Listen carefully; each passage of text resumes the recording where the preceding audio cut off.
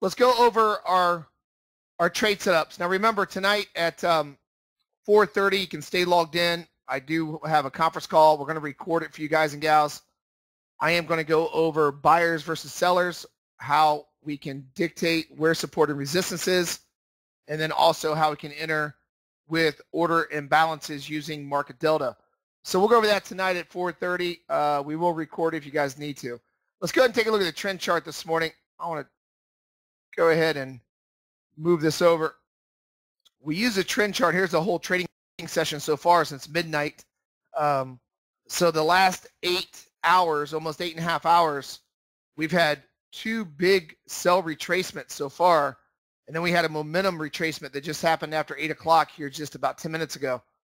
How do we want to look at this chart?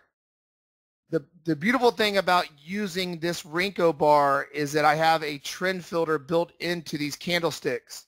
This is not your standard candlestick that looks just at the open, high, and low close.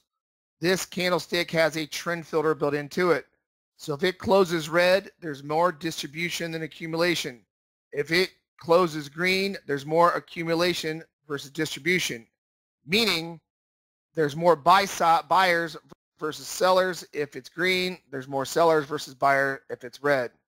If you see just a candle that looks just like a line like this, a big vertical line on any of these time frames, this is what's called, we'll call it supply and demand are equal. That means you have a pause in the market for a continuation trade. And I'm going to show you tonight how, and this morning, how we want to do that with market delta. So we see what you want to do then is if you are below all three moving averages, we use moving averages only for trend direction, not support or resistance. But if you are below all three moving averages, you're in the hardest downtrend you could possibly be in. So what you want to do, you can see crude keeps moving lower. You do not want to take any longs in this market. This is how traders lose ticks over and over on a daily basis. And like a lot of traders know, I was a guest speaker at the Las Vegas Trade Show, and a majority of traders that I've seen, there was nearly 6,000 traders there that I talked to, are counter trend traders. They have systems that counter trend trade the market, and that's not productive. You do not want to try to counter trend trade the market. You want to buy and sell retracements with overall trend direction. So getting the trend right is 50% of the battle, and we need to understand that. We get on the right side of the market, and then we can use our other tools, our Fibonacci tools and our market delta and our market profile to assist us in getting in the market with small stops. But you got to get the trend right first. I mean, that's the first thing you look at. I don't care about these Fibonacci arrows over here that produce these nice trades. We have four back-to-back winners right here on the 5-7, 1, 2, 3, 4. It doesn't matter if you don't get the trend right. If you try to take these Fibonacci arrows against trend, you're going to get beat up and stopped out. So let's get the trend right first. And how we want to get the trend right, we want to make sure that we look at this trend chart. If you're below all three moving averages, meaning your candle, the body of the candle, not the high and low of the wick, that's for amateur traders. I'm looking at the body of the candle, the open versus close. That's the accumulation distribution on a candle, and that's where the trend filter is built into. So we want to see the body of the candle keep closing below this small MA. As long as it's closing below, we're going to take these Fibonacci arrows, and we're going to take market delta short. And that's how we want to play the market. So it's been a quite relatively easy market this morning to trade because it's just been selling retracements. 3 out of 5 days, you typically get markets like this where it's just trending and you just sell Fibonacci retracements, and we'll go over that in a second. The best way to do it, we have two types of setups then. We have a retracement setup and we have a momentum setup. And that's only two types of retracements you need to see. And ever since 1985, these retracements with market profiles have been working quite well. Very, very accurate. So you have a retracement setup. This is catching the wrongly positioned traders, or we call them counter trend traders. We want to catch the wrongly positioned counter trend traders and be on the opposite side. If we know that 85, 90%, according to Stocks and Commodities Magazine, are losers in these futures markets, where's the money go? Where's the profits go? It goes to the professional traders. So what we got to do, we know that the majority of traders are counter trend traders. We want to go opposite of what they're doing. So we want to catch the wrongly positioned or counter trend traders on a retracement setup. The best way to do that is if your trend filter is down, which it is today. Then what we want to do, if the trend filter is down, we want to look for an opposite color candle to come in to show us that wrongly positioned traders are getting along the market against trend. So when this candle fires off and closes, that tells us to look for a sell retracement right here, right on the next retracement up. When these candles fired right here on the green candles over here also, that's more buyers and sellers against trend. That's counter trend traders. We want to try to sell this retracement right there. So we got the trend right. So that's a retracement trade. We got the trend right. So we got the trend right. Then how do we enter the trade then with a small stop? I have two Fibonacci charts right next to me. And these Fibonacci charts will let me know when to enter to the exact bar. And they're going to let me know when the market's in a sweet spot on a retracement, because we want to do retracements with trend. The chart right next to me is for retracement trading, or what I call, I'll put an E in here, retracement trading on this setup, retracement trade setup. So we want to look at the next chart next to me. These templates are already pre-made for all your Ninja traders on all markets. Same setup. So let me just point this down. Let's look at this setup right here. I'll put this a little bit bigger so you can see market delta down there for you guys trading. So I've had 1, 2, 3, 4 for 4. It's called the swing high this morning since midnight. So since midnight this morning, the system has been 4 for 4. This is not a lagging indicator. These arrows don't fire off 5, 6, 7 bars later. They do not erase. I made sure that this system does not erase arrows. You'll see all winners and all losers on this. So when you back test on any market, you'll see all winners or all losers immediately. So what we want to do is on a retracement trade, we want to look for, let's look at 854 right here on this green bar that caught the counter trend traders coming in. Right when you see that green bar formed, I want to look over here at this chart called my 5 Simrinko. This is a 9 Simrinko or a trend chart. It's a large time frame with the trend chart built into it. Trend filter. If you look next to it, I want to now break it down to a smaller time frame. This is actually a 5 sim, almost half of the 9 sim.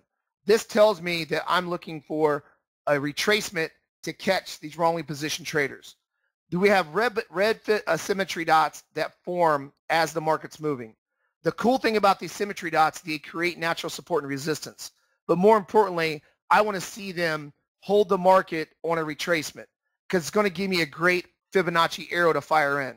So at this trade that fired off here before 5 o'clock, you can see I came up to my symmetry dots, and I came within a couple ticks of my symmetry, 2, 3 ticks. I don't want to close above them per se with the body of the candle. I just want to stay below my red, because red meaning sell.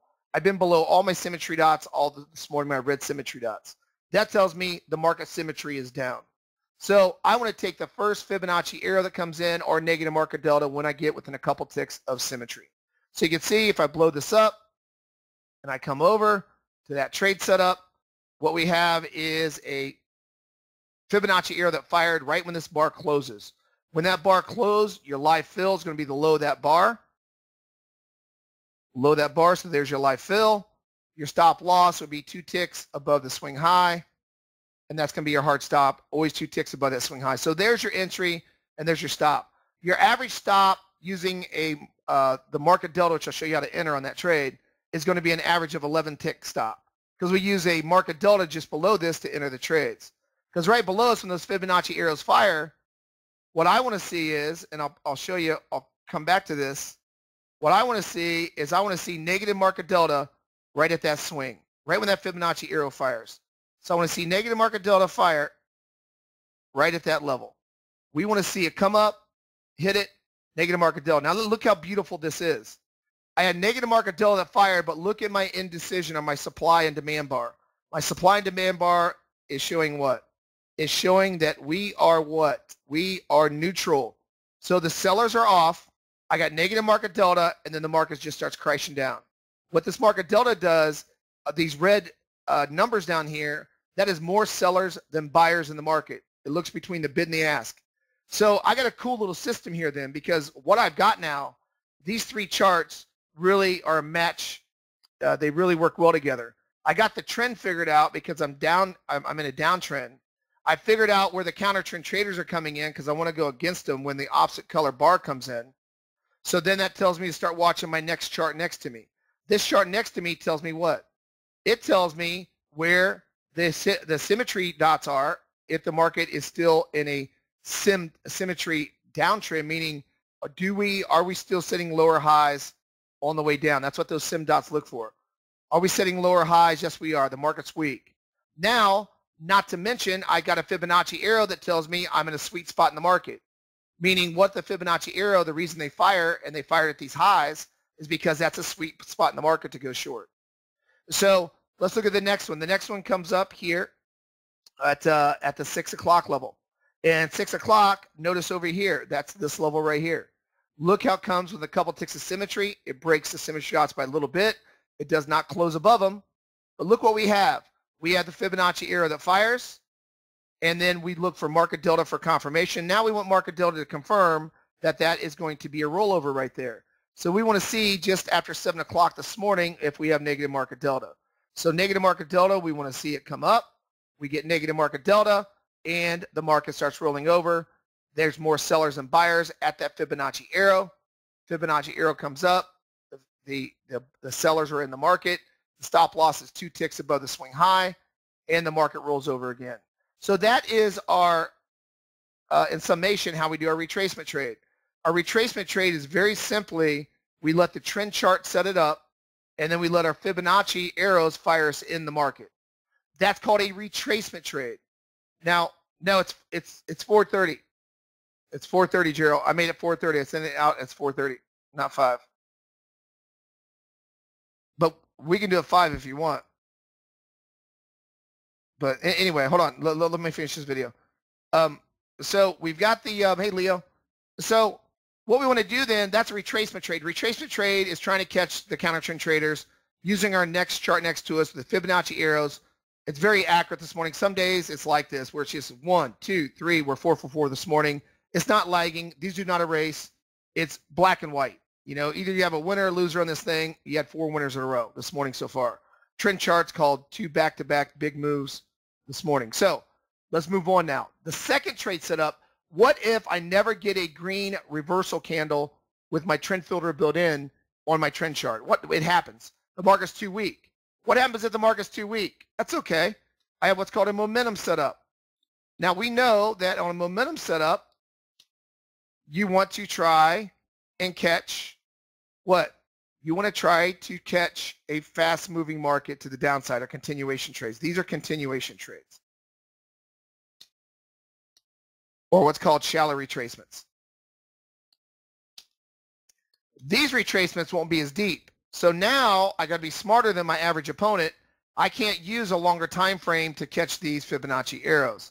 What I want to do now is look at my chart next to me. Now I do not use this chart at all until I get a momentum setup. And right here is going to be a momentum setup. This chart now, let me get this retracement chart out of the way. We don't use a retracement chart now. We use the momentum chart now. Now we use this chart because now let's see, we just had a Fibonacci arrow fire right here. Look at the difference here. This is a momentum setup. These two were retracement setups. That's retracement setups.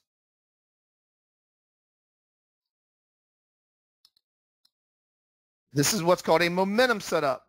A momentum setup is different. It's all red bars. So if I get a momentum setup, it's going to look like this. What happens when the candles are all red? That means my trend filter is saying there's more distribution than accumulation. We got sellers hitting the market, overtaking the buyers. We just had one on gold and crude here, gold, a retracement and a momentum. I'll go over that in a second. But look, this is momentum. So the momentum is this. I don't look at the retracement chart now. I look at the next chart next to it, which is a 3 Simrico, which is a little smaller time frame. Momentum. So now if I look at the momentum setup, I want to try to catch the rolling position traders on the momentum setup. And that's these arrows. So we had a trade at 7:46 this morning and at 8:05. Now, what do I keep telling you traders? If you have an indecision bar or a supply demand are equal, that means the sellers are off. Look at my vertical bar. It's not red. It's not green. With the Fibonacci arrow, absolutely gorgeous, beautiful. It's 2 for 2 this morning since 7:45. It is just on, the system's on fire this morning. So if you look, we are Fibonacci arrow there. Why? Look at the red bars over here. So these are the 2 areas where the market fired 2 Fibonacci arrows, right? On a retracement. So that's a great place to get short. Where's your stop? Your stop's going to be small. We want to make sure that the market delta is doing what? The market delta is catching negative market delta. Look how it matches up. There's your negative market delta at the Fibonacci arrow fires. They fired at the same time. There's negative market delta. And here at 809, here's negative market delta. Look how negative market delta, the relationship between supply and demand, the bid and the ask, it confirmed that these fib arrows, there's more sellers than buyers. Sell the retracement. Sell the retracement right there. Stop loss, same thing. 2 ticks above the swing high. There we go. So that's the difference between a momentum setup and a retracement setup. Retracement setups are very simply, you're trying to catch a deep retracement when an opposite color bar comes against trend. A momentum setup is where my trend filter is just all red. If it's all red, we trade off this chart, not the 5-sim chart. We trade off the momentum chart. So this is called a retracement chart on the Fibonacci arrows, and this fib chart is called a momentum chart. So if you look, the retracement chart, 1, 2, 3, 4 opportunities there since midnight. And then right here, it's recently, we've had 1, 2, and now a third one coming in right here this morning. So that's how you trade a momentum setup when they're all red because of my trend filter. All right. Now what we have extra, which everybody knows, I'm a big fan of support and resistance. Support and resistance dictates the market order flow. I have what's called market profile, and it's different than the 30-minute market profile. I have what's called more of an institutional market profile. If you look at these big red lines, blue lines, and green lines, they act as natural support and resistance as the market moves.